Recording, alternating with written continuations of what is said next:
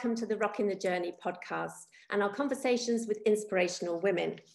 So my guest today is one of Britain's most distinguished lawyers who has spent a professional life giving voice to those who have least power within the system. She has been called a petite fireball who grew up in Glasgow, the Glasgow tenements, and she has been a ferocious champion of women's issues, civil liberties, and human rights. She is also a broadcaster, an author, and Labour member of the House of Lords. She is the director of the International Bar Association's Human Rights Institute and was principal of Mansfield College in Oxford, and the founder of the Bomberio Institute for Human Rights, also in Oxford. So welcome, Baroness Helena Kennedy. Great to have you on here today. Now, Helena, one thing that's really important, has always been really important to me and to our community, is helping other women up, social mobility. And I was just talking to my daughter before you came on, and she's a 28-year-old businesswoman, and I was telling her about you. And whenever I do an interview like this, I always think about that person that I want to send some messages to, and it would be her and her friends. So that age when they're just getting into their senior positions. So I wanted you to tell us about your background and how you started, because it was a very unusual start for a senior lawyer. Well, it was unusual at the time, and thank God things have changed a lot, Deborah, because now many more people are going to university, and many more women, in fact.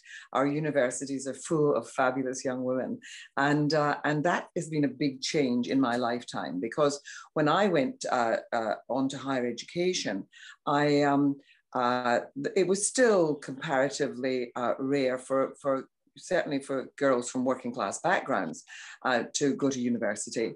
The other thing was that certainly it was very rare to go into law. And when I qualified as a barrister, there were only 6% of those who were qualifying for the bar were women. And so it just tells you about how times have changed. Our law schools now have got, more than 50% are young women. Women are in the majority in law schools, in medical schools, in many of the professions. The problems come later, and we can talk about that. But for me, it was a step into another world, and it felt incredibly foreign to me. And it was full of young men from very privileged backgrounds, and there was very little diversity at all in terms of ethnic minorities and so forth. It was pretty homogenous, and it was very much a certain kind of young man who'd usually gone to very privileged schools and so forth. So that leap was a big one, and at first I was hugely intimidated by it. I'm not going to pretend that I wasn't.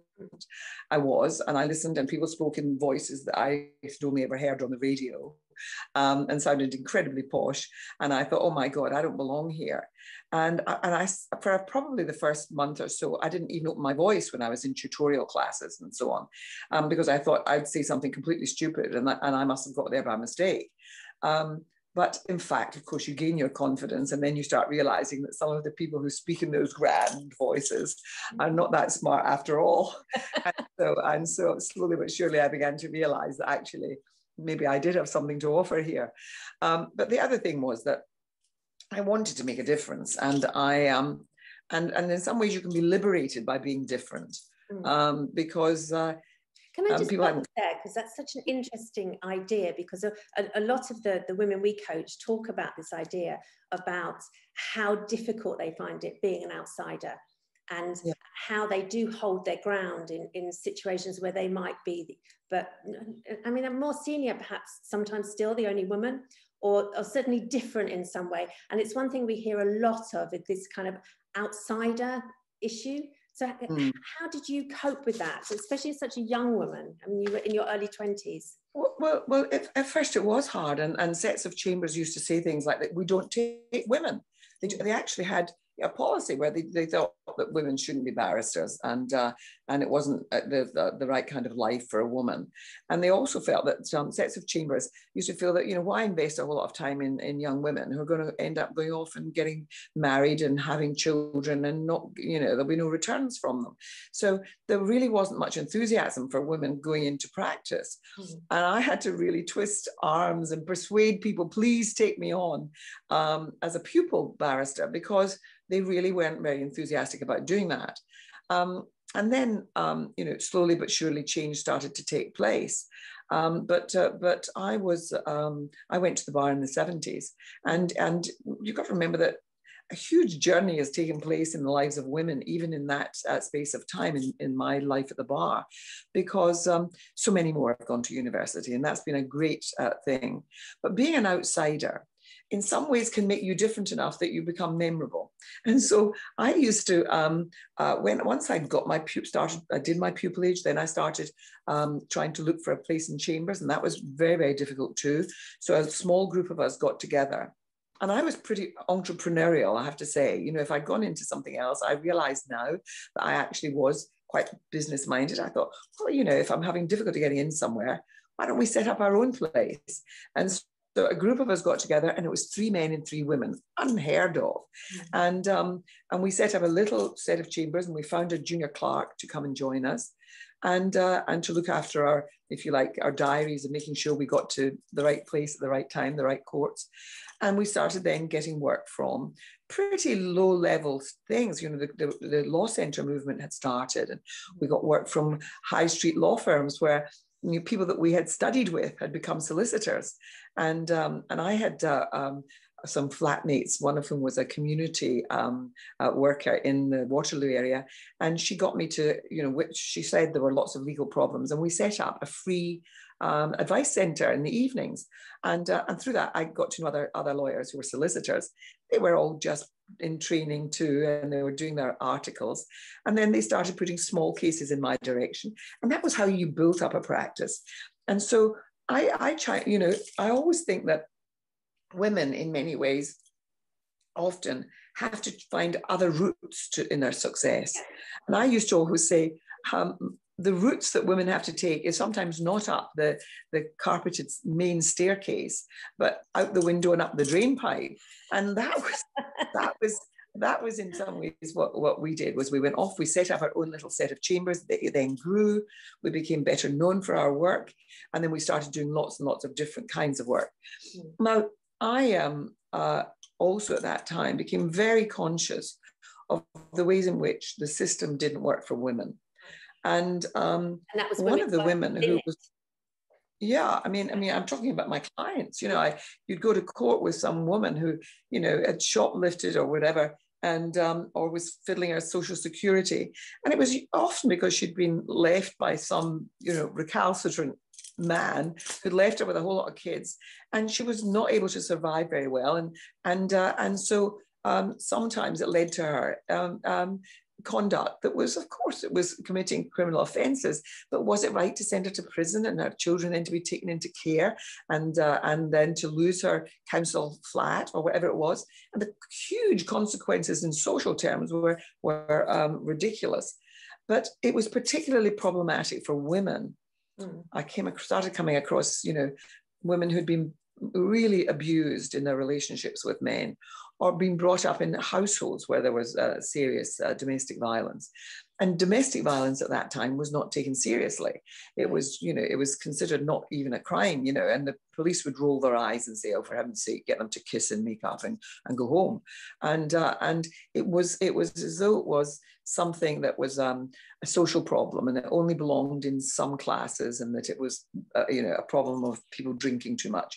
And of course, that's not true. We now have a much greater understanding of the dynamics here, and that it's about often control and power in relationships, and about how often women can, be abused in many different ways, and mental abuse can be as grievous as physical abuse. And do you think that is something that has changed massively in the period from when you've started till now, or is it still a difficult situation in the courts? Oh, it's still a problem. I mean, we're still, the great thing is from that time and the work that, I mean, women did, and it was women giving voice to this and persuading women to not to be prepared to put up with it.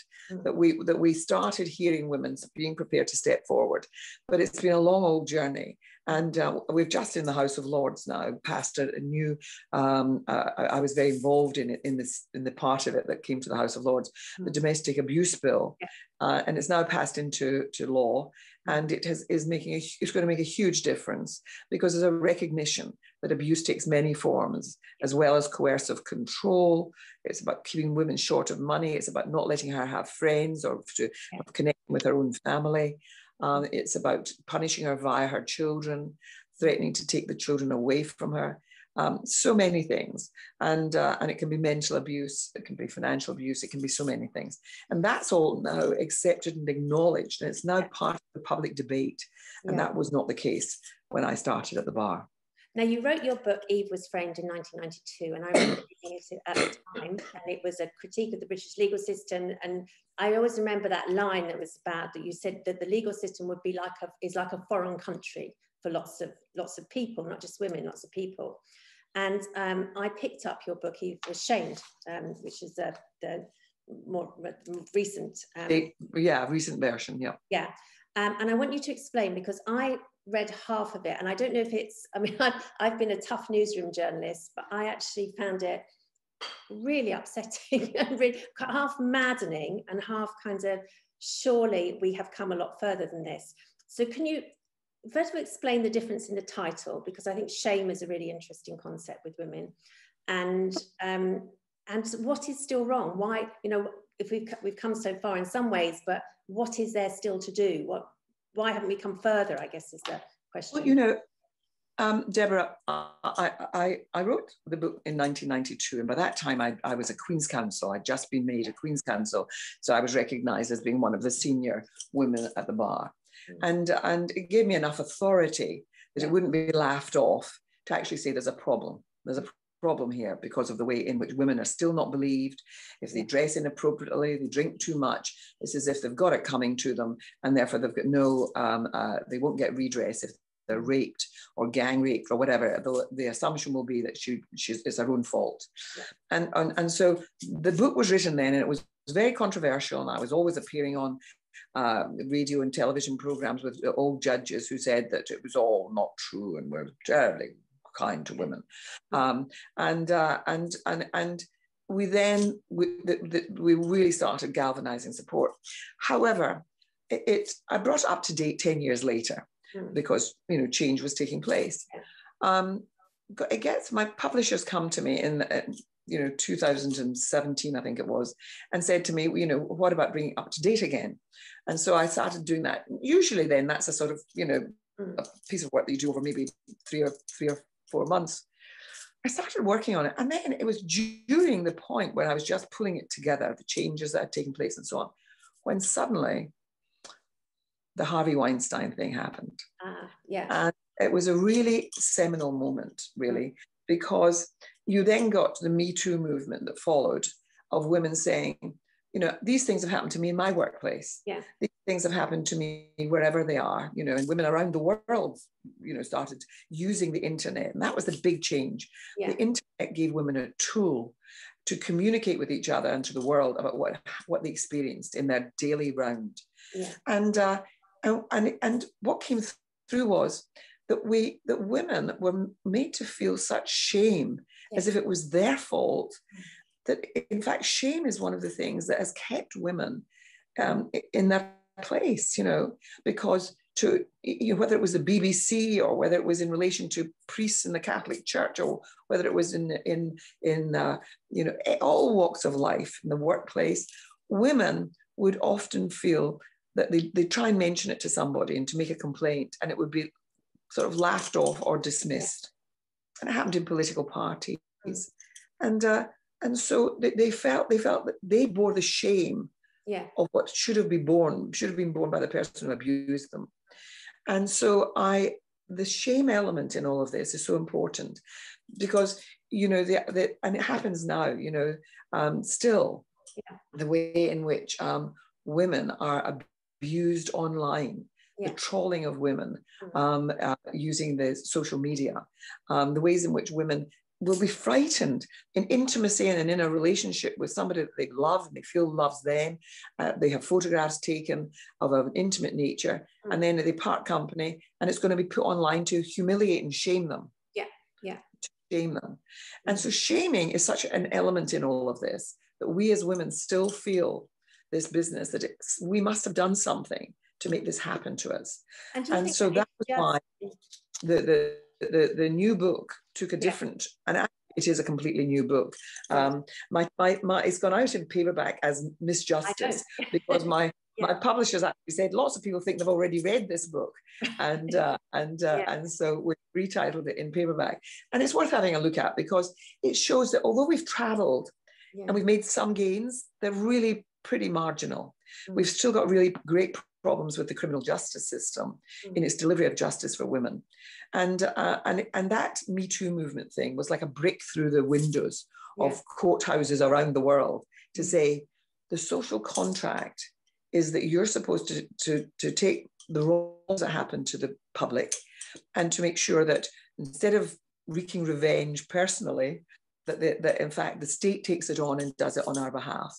And they're not doing it. You're not doing it for us. And that's what the message of this is. And it's the message of my life's work, really, which is that the law still fails in too many places.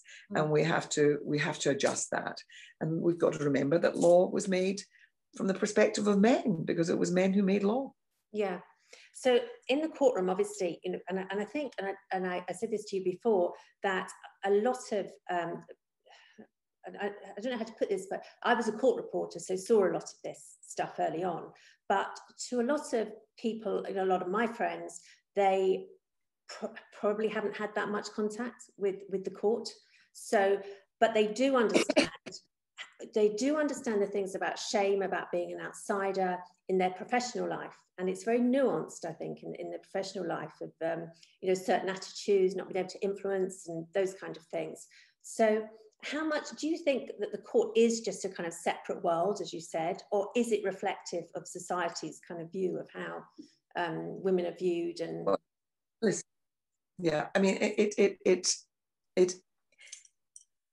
When I first wrote about all this stuff, I very deliberately did not use sort of the language of patriarchy and misogyny and so on. I didn't use those words because I wanted to be talking to women like my sisters in Glasgow. I wanted to be talking to my cousins. I didn't want it to be that you had to be, you know, somebody who spent their life reading gender studies books, you know. I wanted it to be about the experience of most women who don't have, you know, and who are married to, you know, men, maybe up and down the country, there are women who are married to nice men who don't do this stuff. But there is something, even among even good guys, that they don't call out the men who are saying, look at our tits and all that sort of thing. They're not, too many men become complicit by virtue of not realizing what this is about and how it's about maintaining women in a subordinate position. I mean, that's what really misogyny is about. It's about men feeling entitled to be loved by women, to be, you know, serviced by women in all the many different ways that we look after them. And they feel entitled to that. And we bring up our boys often to think that they are entitled to that, and that girls do certain things and boys do certain things. And one of the things that we do is we do the caring, the looking after, the feeding, we take care of the households and so on. We do all that stuff, and we look after them sexually.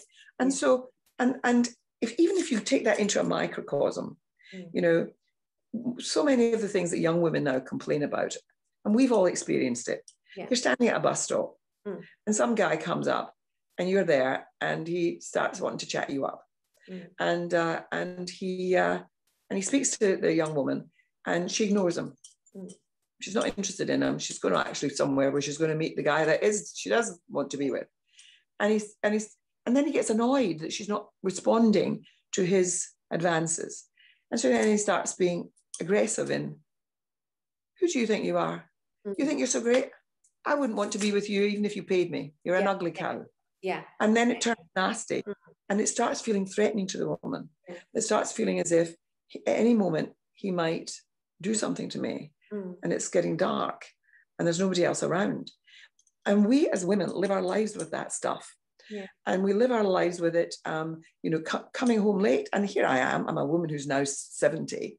And I still, you know, get worried if it's too dark, if it's very dark. I live somewhere where if I can't get a taxi and I come home on the underground, I'll walk up in the, you know, in the road rather than in the pavement, because it's tree lined and it's dark. You know, we learn that from the age of 11, 10 and 11 and 12. Don't go to dark places. Don't be on your own. And we end up teaching our daughters that. And we don't say to our boys, never walk too close to a young woman if she's on her own in the evening. You can feel threatening. We don't say that to our boys. And of course, it's, where does the fear come from? Why are we taught that business of to be fearful? And Margaret Atwood, the great writer, once said, men are afraid of women that women might ridicule them, might laugh at them. Women are afraid of men because they're afraid they might kill them. I just think that's and it's a shocking thing, you know. And it's that business of some men feel such a sense of entitlement that if a woman is in any way somehow seems to spurn them, they feel that they have to assert their power. And I'm afraid I've done too many cases over the years that are absolutely rooted in that sense of entitlement. And so, yes, in our society, of course, I'm married to a good man. But I say to him, but do you ever call out men? You know, I mean, do you ever, with colleagues when they're saying horrible things? And I think that men avoid that thing when other men are doing that. But we need men. We need them. Yeah. Do you think it's not just, and it's not as often, I mean, certainly in the world I've inhabited, is not so much nowadays, particularly show us your tits, but it's more subtle than that. It's the in-jokes, it's the kind of other ways that just make you feel, it's like, I had this the other day in a meeting, and I'm 57, you know, you think you kind of, you know, you're a certain age, it doesn't bother you quite as much, but just saying, oh, that's a really nice coloured top you've got on. And, you know, it's a harmless remark from a harmless kind of person. But there was something in it that made me feel kind of, oh, a little bit kind of not part of the team, you know, not part of this senior team. And I wonder if this is more nuanced in the workplace, this kind of thing. Deborah, it really is, because I've just... the Royal College of Surgeons just asked me, I was asked by the President to help them deal with, to do a report on diversity and inclusion. And the reason why was because senior women surgeons were saying, you know, or young women surgeons were saying, first of all, they didn't find it a very welcoming world, the world of surgery. And it's a bit like the bar. It was a sort of elite profession. I'm married to one, so I know about it. And an elite profession, and it was very much the macho end of things. You have to, you know, really, and you're having to deal with a lot of risk. And so it was not thought of as a place for women. Of course, there have been very successful women surgeons, but they haven't led the profession. And there's only been one female president in its whole history of 250 years or something.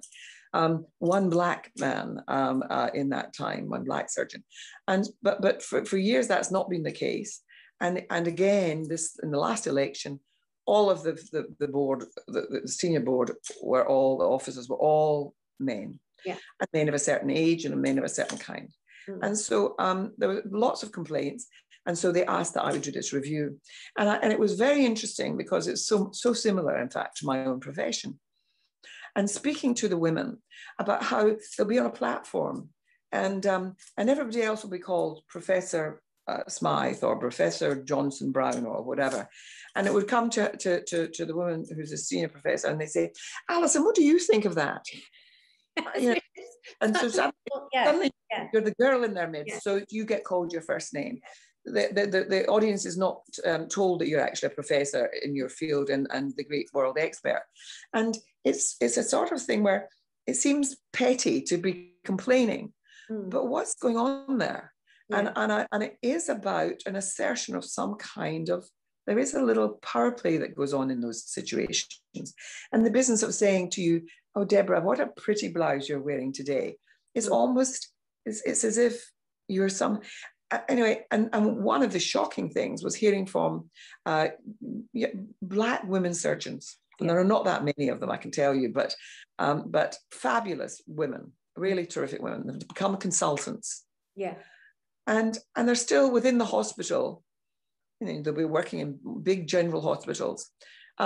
People assume that they're cleaners, or they assume that they're, because everybody wears scrubs now. Everybody wears the same sort of, outfit. And they assume because of their color that they're a nurse, or they're a cleaner, or they're some ancillary, or they're something like that. And of course, everybody wears a badge now. Call me Jeannie, So of course they will. And there's a way in which those things are difficult for women, because to be in a group around the patient's bed and people saying, Jeannie, what do you think?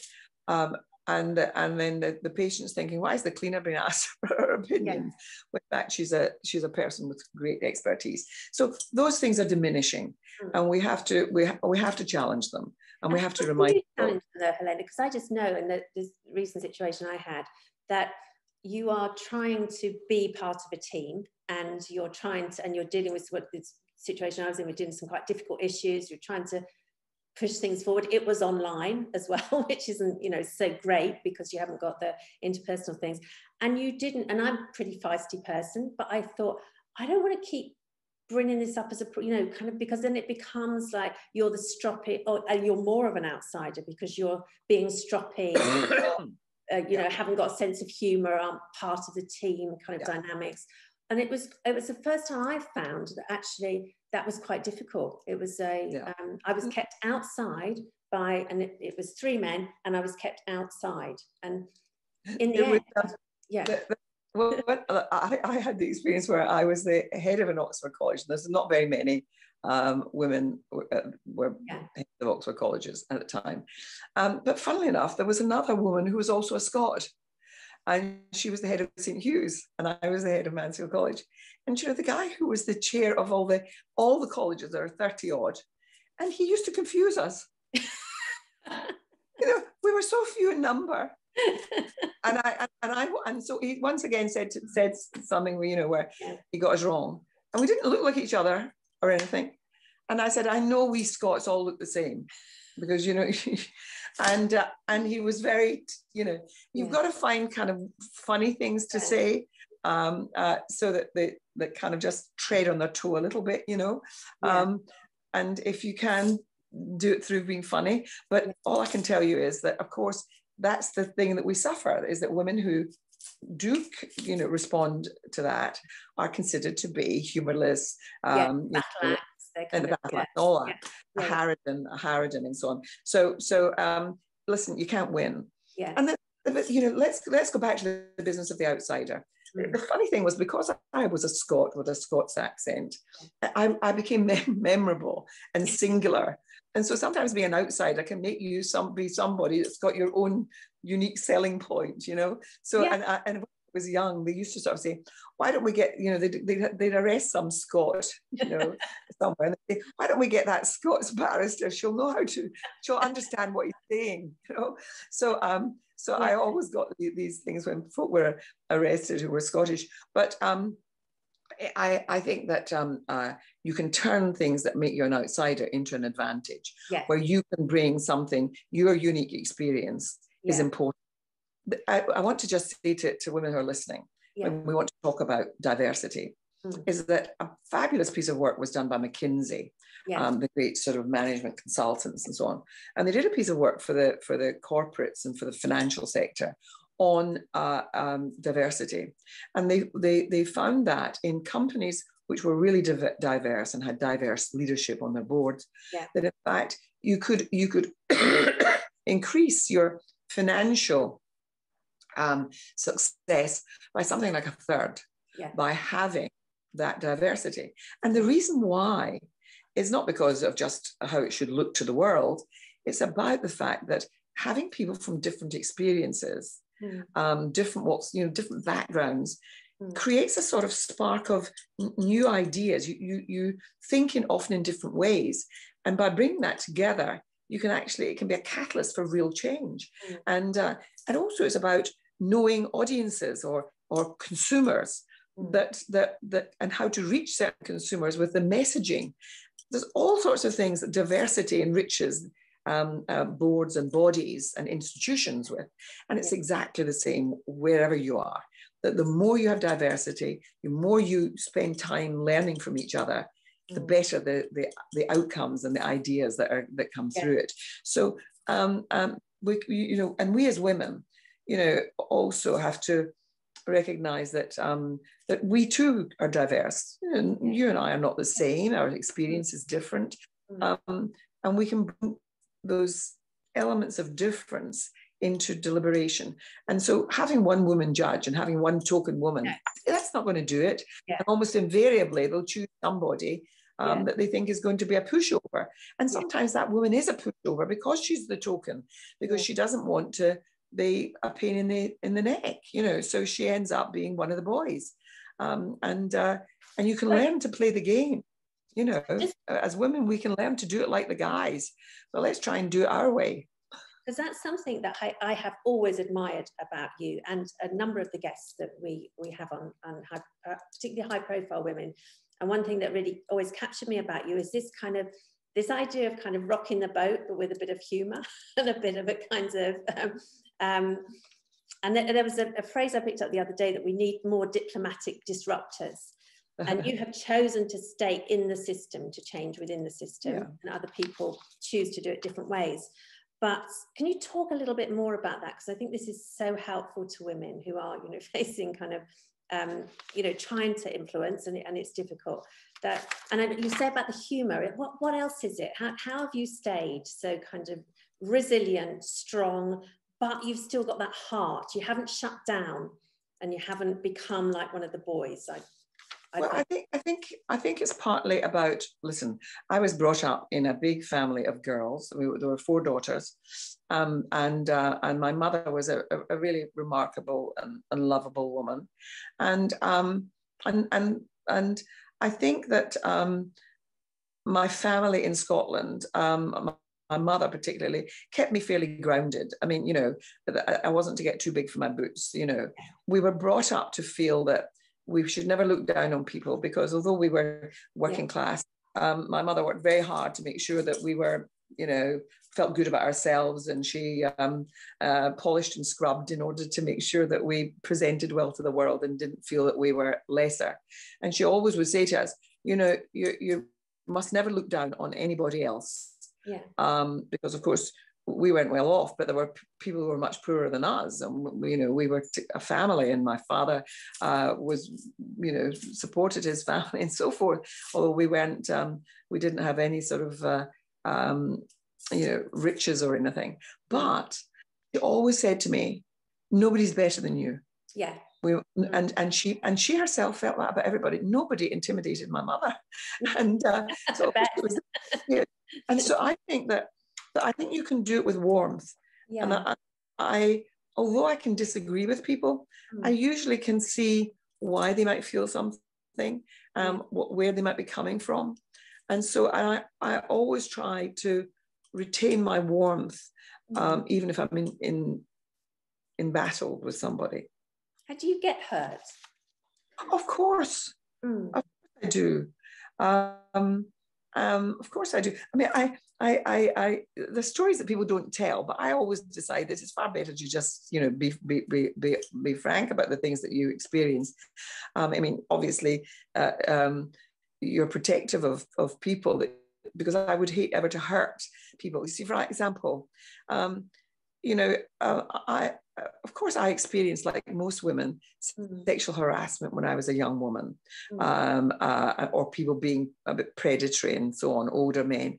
Some of them became judges and some of them were judges.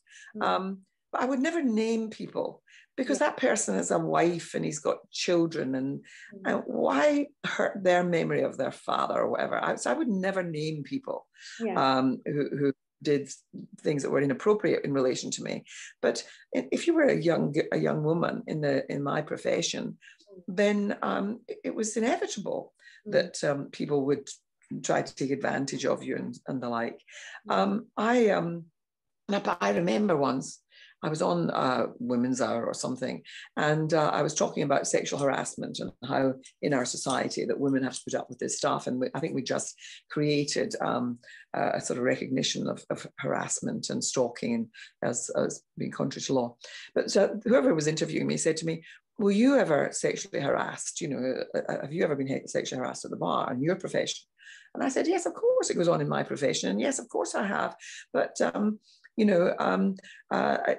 goes on the shop floor, it goes on in factories, and it goes on in grand places too. So I said that. The next day I was at the Old Bailey. I was doing a trial at the Old Bailey, and I go into the robing the bar mess. You can tell by how we didn't have a canteen, we had a bar mess. So there's the bar mess in my gear, and there's a long table at the front where all the prosecutors and the Treasury Council and so on would sit.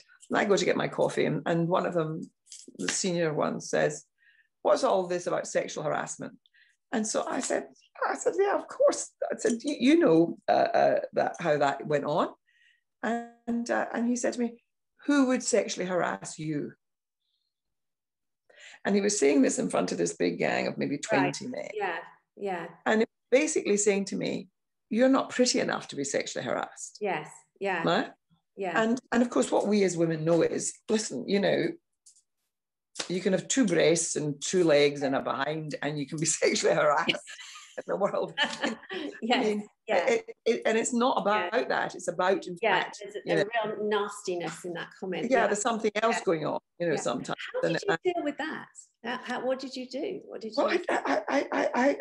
I just sort of did and got my coffee. But of course I was hurt. Yeah. And I was humiliated in front of a lot of people that I was being told that I wasn't, because there was a lot of laughter, you see, because he was a performer, and then there's a lot of, and so of course you're hurt, but you don't ever show you're hurt. But of course you felt demeaned, and as a sort of eating at your confidence. I was probably only about 33 or 34 at the time, and I've never had any difficulty in getting boyfriends and men friends or anything of that sort. But it's still, we as women carry those things. Of course, I'm not as pretty as everybody else. And you're not allowed to say that you're sexually harassed, because they'll just laugh at you. Yes, and especially somebody like you, who, to hear that from somebody like you, I think it would be very empowering for other, I mean, I have heard this from daughter's friends who get this same thing, and almost on social media and on the street as well, this idea of, you're not up to what we want, what somebody expects you to be. And I wonder if that tap into that shame idea, that some kind of shame that you're not enough or something. Yes, it's what happens to women is that, women politicians, if you were to see, you would be so shocked if you see, listen, young women can talk about it because it happens to them all the time. But women politicians, they receive these terrible emails telling them how ugly they are, how they wouldn't have sex with them if they were paid, say the men, or they say that they will have sex with them, but they're going to do all kinds of horrible and grievous and nasty things to them. And it happens to women journalists, it happens to women campaigners, it happens to anybody who puts their head above the parapet. And it's sort of saying, how dare you? Yes. And how do, because that is so an issue, isn't it? That because the one thing we do a lot is coaching women to raise their voice, because I think as soon as you stop being visible and you stop having your say, it's really difficult. So, but how do we expect women to go into politics when you hear someone like Diane Abbott and the kind of like a young black woman going into politics, and you hear the kind of stuff Diane Abbott has had to live with for years on a daily basis? I don't know how you toughen somebody up enough to want to do that. It's that sort of thing eats away at a person's soul. Yeah, it really does. The pain becomes absorbed. And there's something horrifying about it. I'm currently heading up an inquiry for the Scottish government, Parliament, into misogyny. Yeah. And misogyny, a hate crime. And it's about these are the stories that we're hearing, the bus stop story, you know, that or women just going along the road, and somebody starts walking behind them and starts saying, you know, or passes them and then starts following them and starts abusing them and following them and saying, talk to me. How dare you not speak to me? Turn around and look at me, you bitch. And the woman's thinking, is there anybody around? You know, and am I all right? Or could he just suddenly, you know, grab me from behind? I mean, this is part of the stuff that women are saying, why should we have to live with this? And the interesting thing is that, you know, generationally, there's a new generation of women saying enough is enough. Yes. And they're right. Yes. And I think that as older women, we support them. Yeah. And sometimes I'll hear older women saying, oh, for heaven's sake, you know, guys whistling in the street or cat calling or whatever, it never killed anybody. No, it doesn't kill anybody when it sticks at that. But it's the problem is that it is often the beginning of the things that then follow. And women are frightened of what, you know, ignoring it is going to mean. They bump into that guy in the street the following day. So, you know, there are serious problems that women are facing, and I'm just saying, no, we've had enough of it. Yeah, yeah. So as older women, because it's something that burns so passionately for me, and I was saying to you, I live around the corner from where Sarah Everard was abducted, and felt, seeing Clapham, I live in Clapham, the anger, that you feel it in the air in the street afterwards of you know, how women just of all ages, absolutely kind of, it ignited something. But and now it's kind of gone away, and it's, you know, not gone away, but it's not there in plain sight for everyone to see. So what can we do? Because, you know, our community, I think we're good women, we want to, you know, do something with our wisdom, with our time. We're mothers of daughters, and so how and sons as well, because as you've said, putting boys into this conversation. We have to, yeah.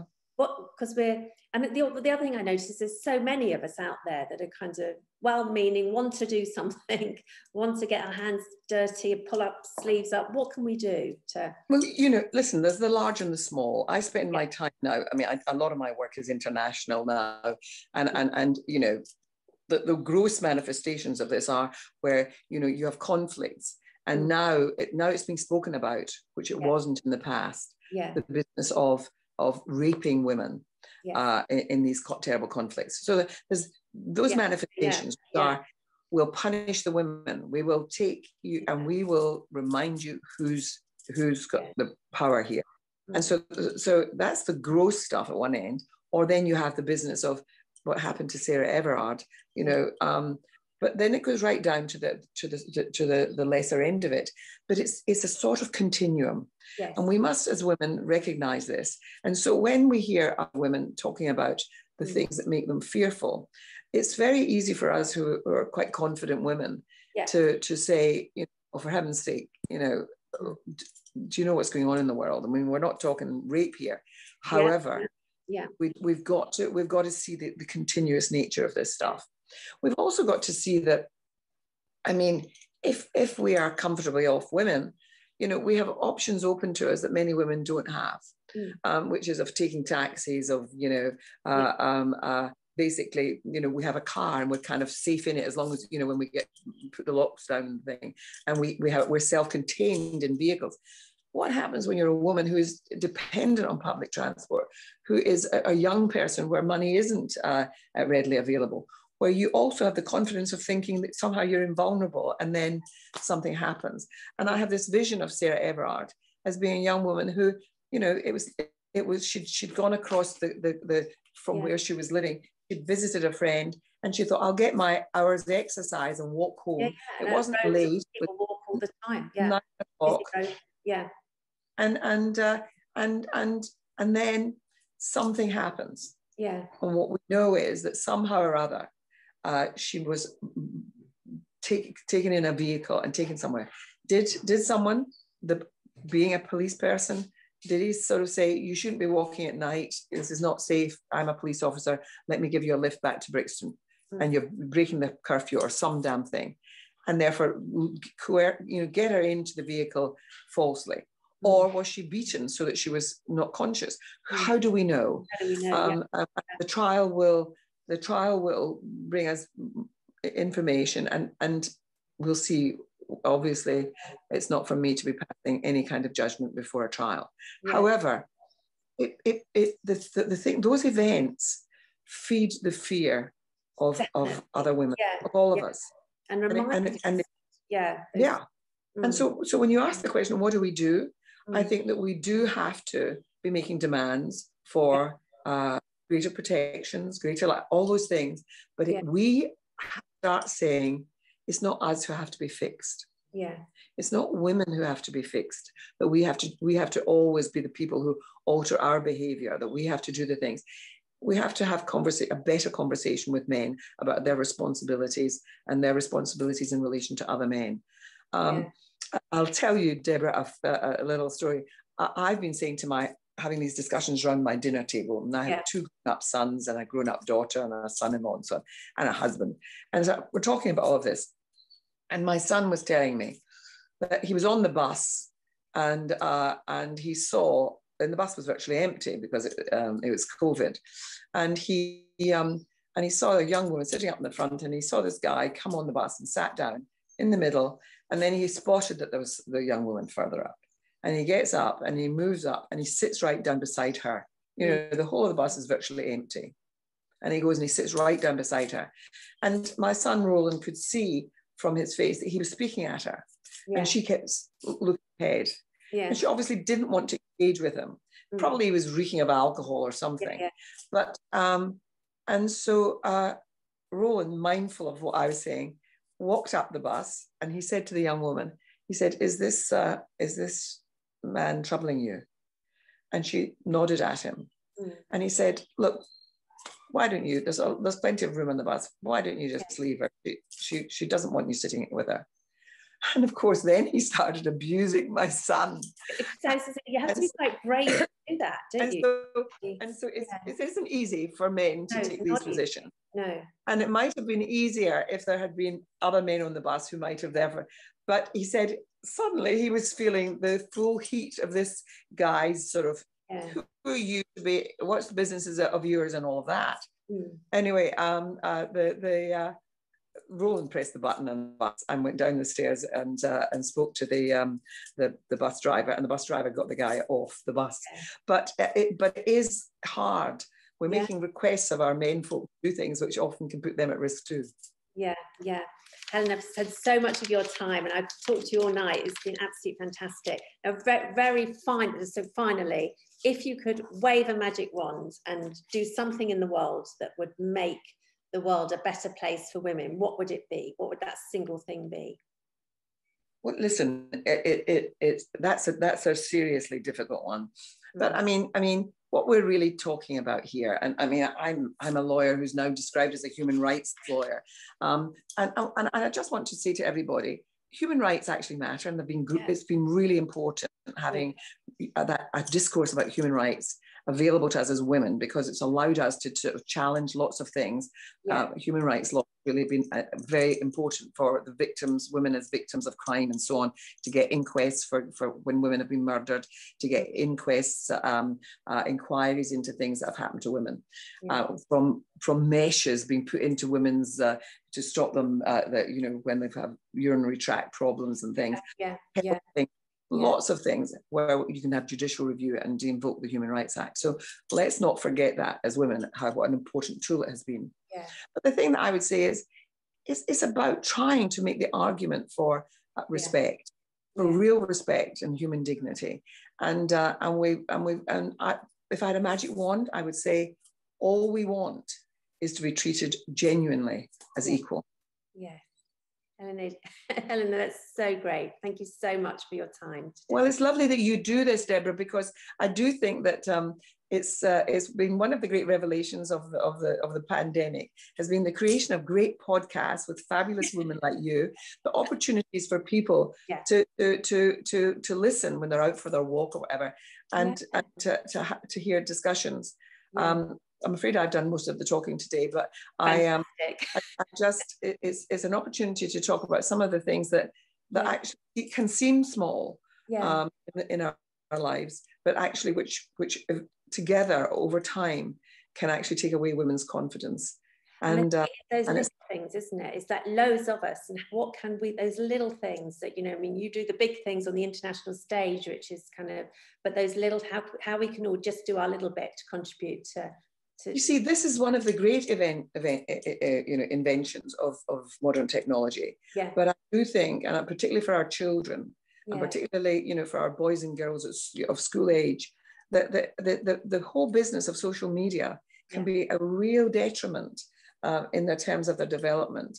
I mean, I wasn't a particularly pretty little girl, and I'm sure that I wouldn't be getting thumbs up and so on, and I would be feeling miserable about not being liked enough or whatever, because it's all just how you look. And so, and you've got serious depression amongst teenagers, you know, and adolescents, self-harming, suicidal thoughts, horrible things, because they think they're not meeting whatever it is that are the standards that are being set. And boys seeing so much pornography at such a young age. So that's another wish I would have, is that I'd like something done about the internet. Yes. Helena, thank you so much for your time. Have a great evening. Nice seeing you. All the best.